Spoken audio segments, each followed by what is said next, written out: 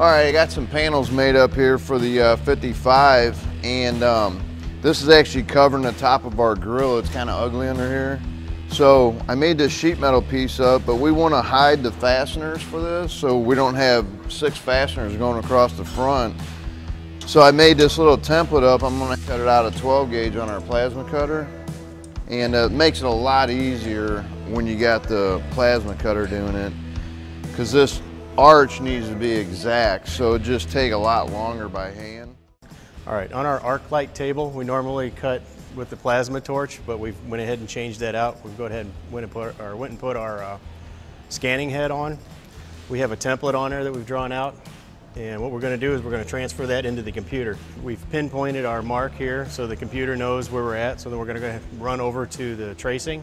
We're going to follow the inside of that line.